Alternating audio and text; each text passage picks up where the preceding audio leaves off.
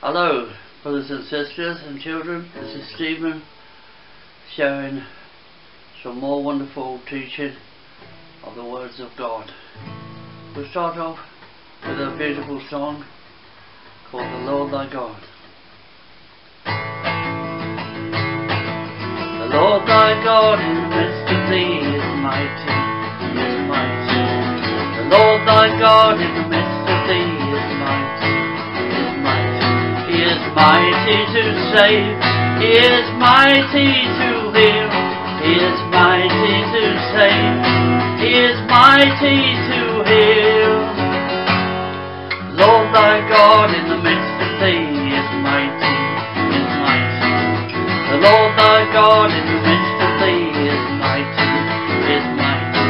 He is mighty to save, He is mighty to heal, He is mighty to save, He is mighty to heal.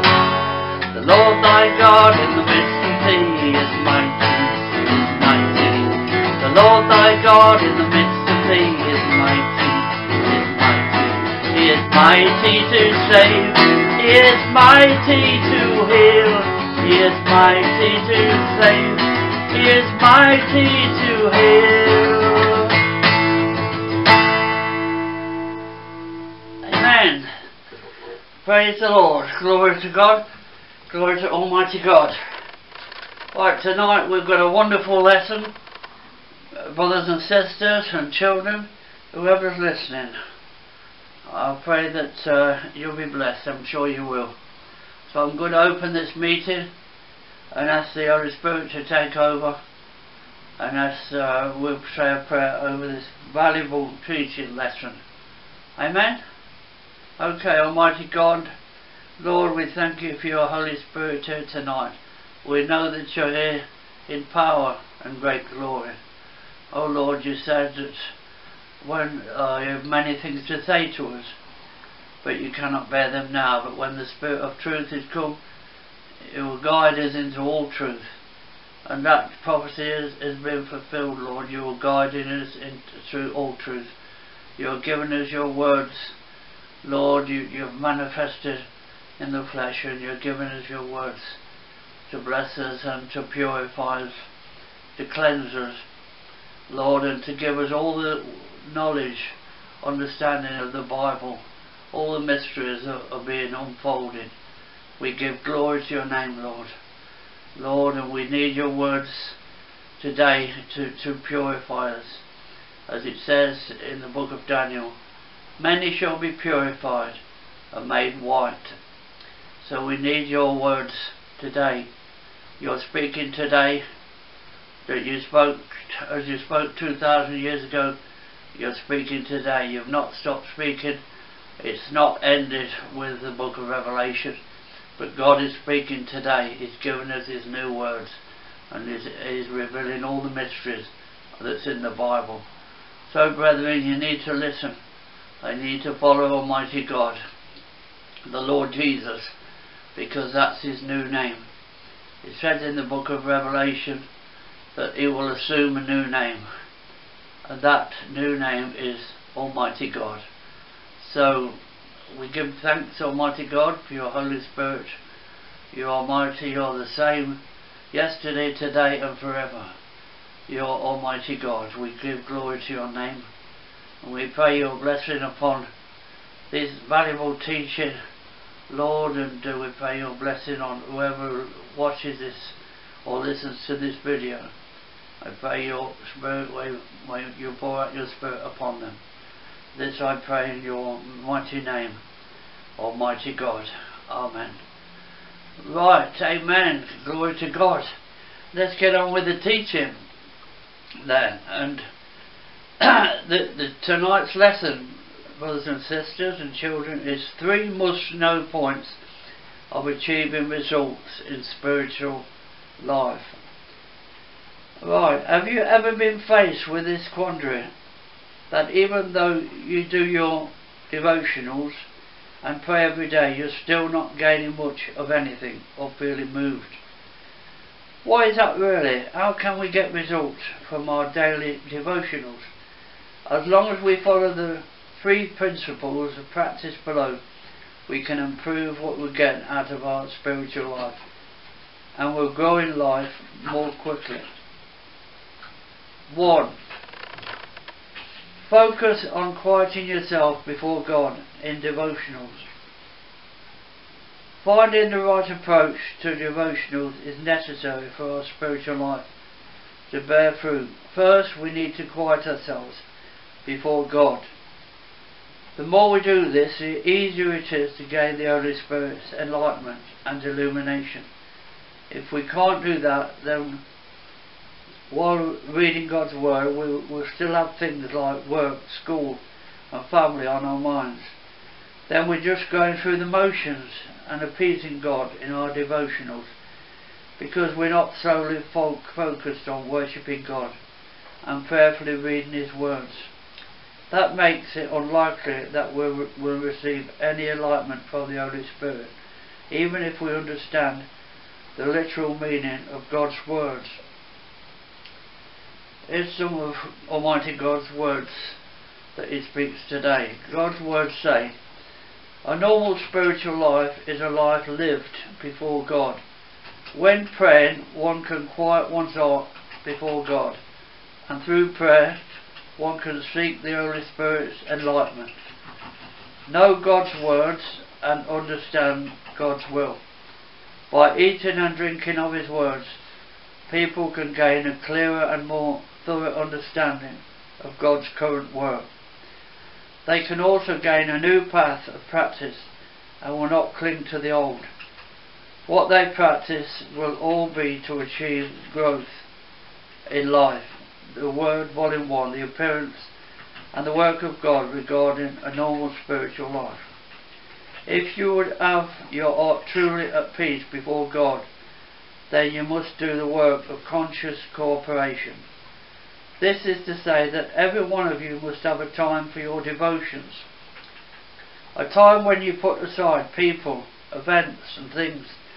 Settle your heart and quiet yourself before God. Everyone must keep individual devotional notes. Now I'll read that again because it's very important.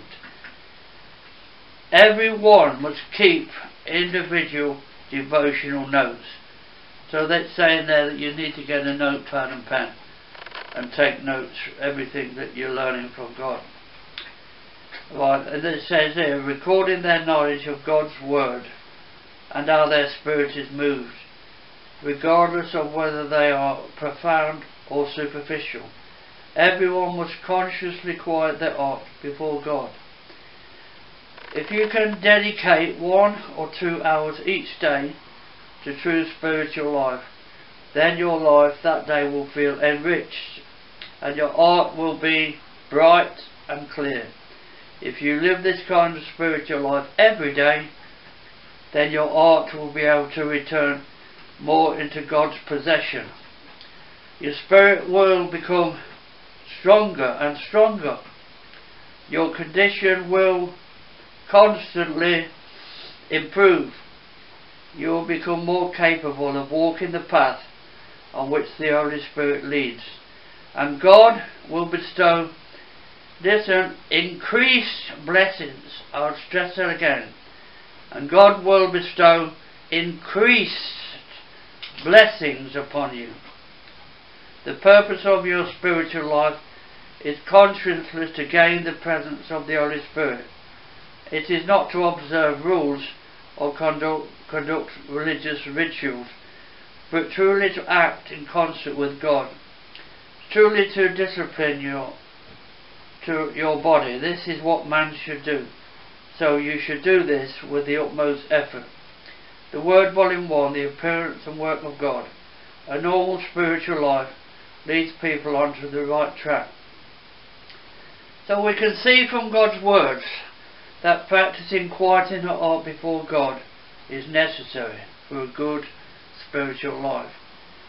Before devotionals, we need to consciously get away from anything that would interrupt us, away from all the people, events and things that could take our heart away from God. In general, our hearts are more at peace in the morning. before we've dealt with the countless little things that come up in our life and at work. We can pray to God at this time, telling Him all about our difficulties and deficiencies. We can carefully read God's words, pondering and seeking His will and a path of practice. The more we quiet ourselves before God this way, the more likely we are to gain the Holy Spirit's work. This is a better way to get something out of our devotionals and our spiritual condition. We'll continue to improve. Let's stress that again. This is a better way to get something out of our devotionals, and our spiritual condition will continue to improve. Amen? Praise the Lord. Okay. Now, number 2. Focus on pondering God's words in devotionals. The second way to get more out of our devotionals is to have a focus on pondering God's words. A lot of people read God's words in their devotionals, but they're not really considering them. They're just skimming through them and are content to understand the surface level meaning. However, they don't gain any true understanding of God's will or requirements. With this approach, no matter how much they read God's words, they won't understand the truth. We all know that God's words are the truth, that they are an expression of His disposition, and they reveal His very life. They are filled with God's own will, so they're not something that we can really understand just by giving them a moment's thought. We have to prayerfully read and ponder them over and over with hearts of reverence and longing to gain enlightenment and illumination from the Holy Spirit. This is the only way to understand the truth in God's words, to understand what they're really telling us. Listen, God says, wholehearted devotion to the words of God primarily involves seeking the truth, seeking God's intentions within His words, focusing on grasping the will of God, and understanding and obtaining more truth from God's words. When reading His words, Peter was not focused on understanding doctrines, much less was he focused on obtaining the logical knowledge. Instead, he concentrated on comprehending the truth and grasping God's will, as well as achieving an understanding of His disposition and His loveliness. Peter also attempted to understand the various corrupt states of man from God's words, as well as man's corrupt nature and actual shortcomings, thus meeting all aspects of God's requirements of man in order to satisfy him. Peter had so many correct practices that abided by the words of God. This was most in line with God's will, and it was the best way a person could cooperate while experiencing God's will. How to walk the path of Peter in talks of Christ of the last days. That's the excerpt from that. We can see here that when reading God's words, we need to consider God's purpose behind saying this. What God's will is, what it can achieve within us, in what ways we're rebellious or deficient, and how to practice the truth. To resolve these problems, when we seek and ponder this way, we'll have God's enlightenment before we know it, allowing us to understand what God's words are really saying and what God's purpose and intentions are. After that, when we act according to the requirements of God's words, we'll be able to gradually understand the truth and enter into reality. This will make it easier to reap a harvest from our devotionals. For example, we see that the Lord Jesus says, "Truly I say to you, except you be converted and become as little children, you shall not enter into the kingdom of heaven. Matthew 18:3. We can all understand the superficial meaning of this statement. That is, God wishes for us to be as pure and honest as little children, and only by becoming honest people in accordance with God's requirements can we be led by God into His kingdom.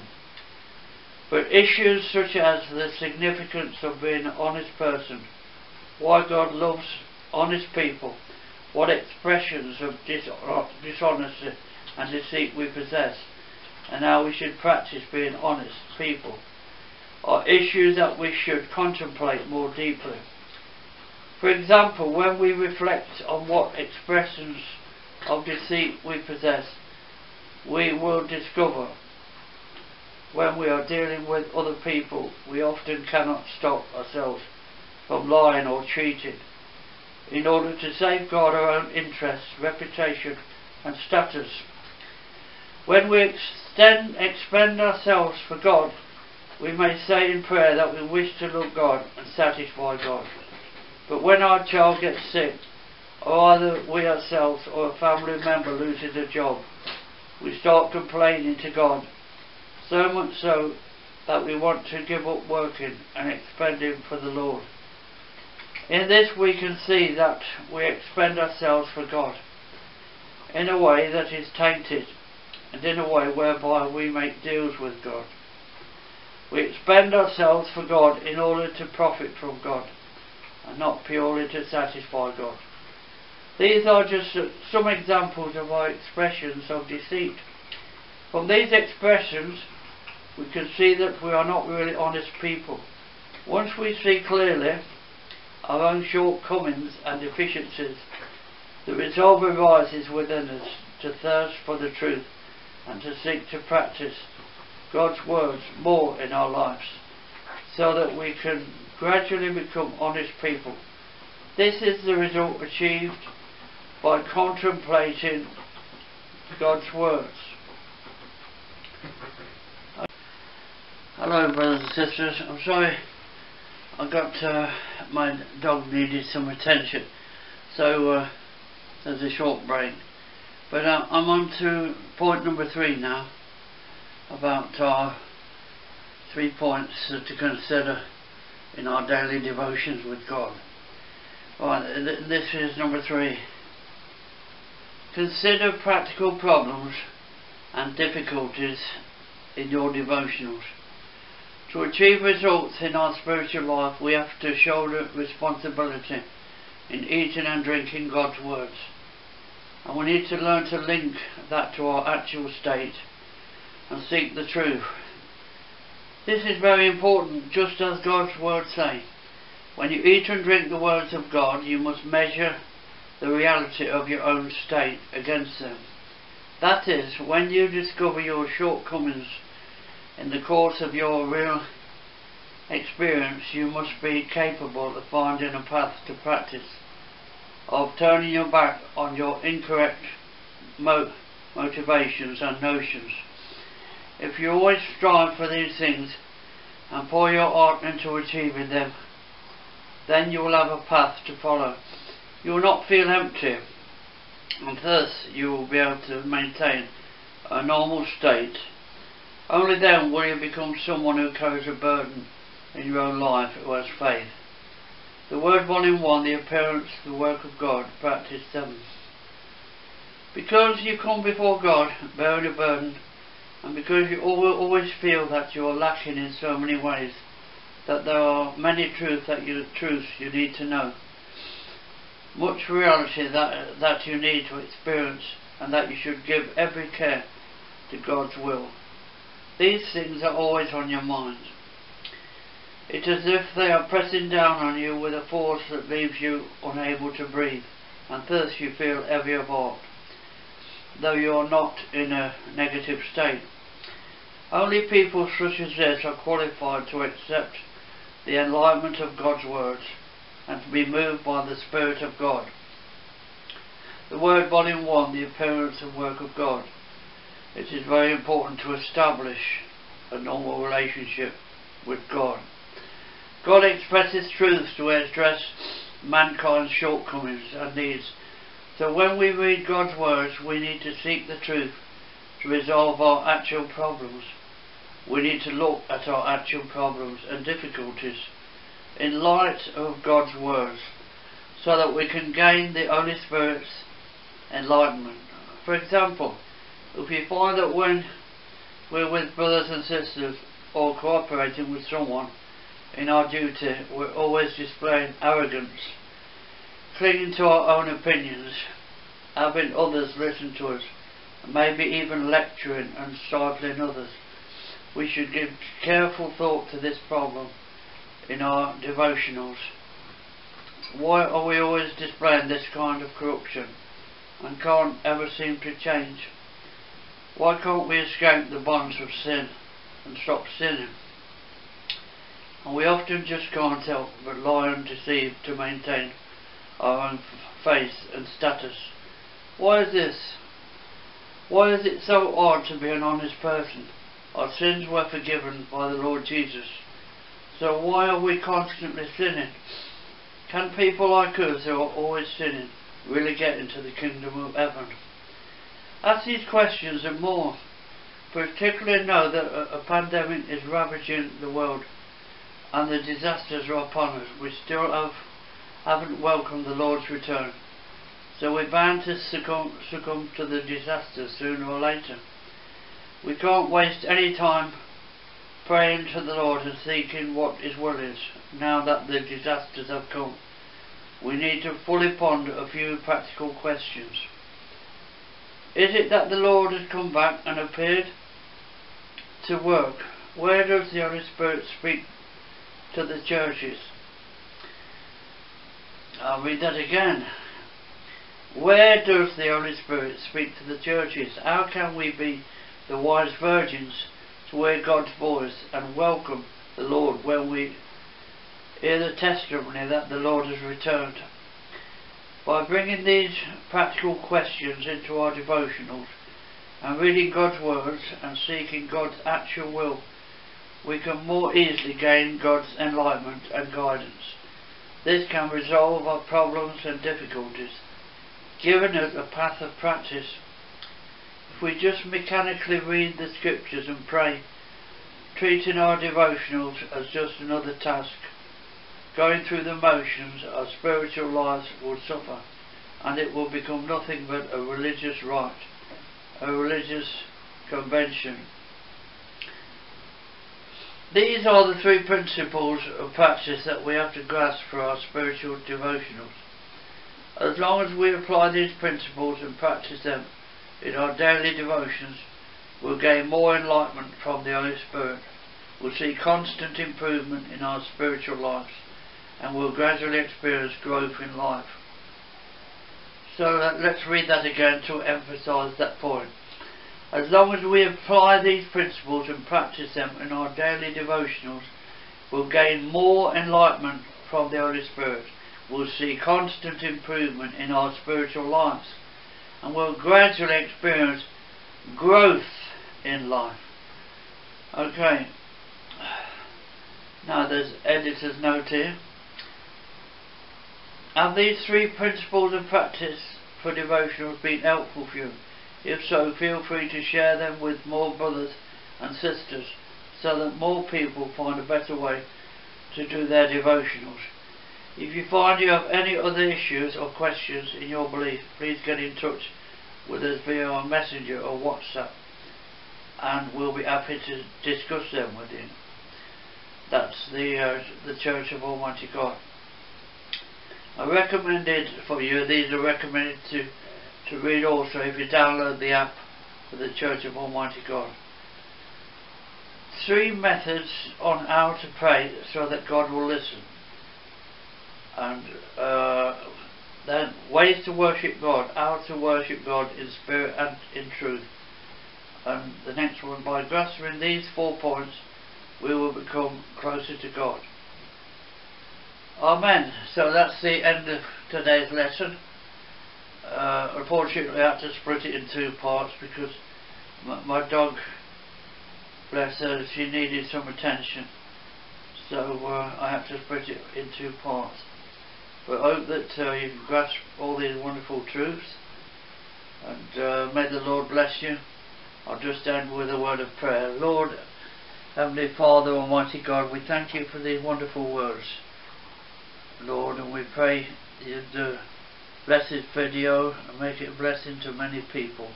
And I pray that many people may be enlightened and instructed by your wonderful words. We give glory to your name, in your wonderful name, Almighty God. Amen.